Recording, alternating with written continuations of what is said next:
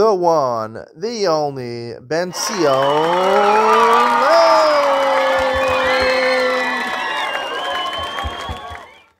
Good evening and welcome to Yeshiva YouTube Daily Double. Today we're doing Maseches Yoma, Perek Aleph, Mishnah Vav and Zayin. Mishnah Vav says, "Imaya Chacham." It's talking about the night of Yom Kippur. And the Kohen Gadol was not allowed to fall asleep. They didn't want him to fall asleep because if he fell asleep, he might see Keri, he might see semen, and he might become Tameh for Avodas Yom Kippurim. So they wanted to keep him up. So if he's a Chacham, Hayadorish, he would expound on the Torah. If he wasn't, so then other Talmidei Chachamim who used to know how to expound on the Torah, you get Rav Chaim Brisker to teach him analytically how to learn, they would do that.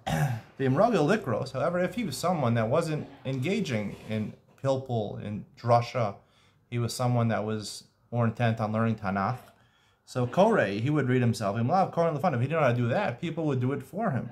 What would they read for him? These were Sfarim that have a story, a plot line, so it was more interesting for the person who would stay alive. Many times he himself read for the Kohen Gadol Daniel, which also has interesting stories. Zayin, if the Kohen Gadol wanted to fall asleep, we saw he's falling asleep. They had young Kohanim there, makin lefanav Esra Sreida. There we go, like this, according to some opinions, or like this. I think this is most opinions like that. They say, go put 1 foot on the marble tiled floor of the Beis HaMikdash. It'll be cold, and he would wake up. They would basically try to engage him in any way possible. He shouldn't fall asleep until the time came for the shechting of the Tamid in the morning.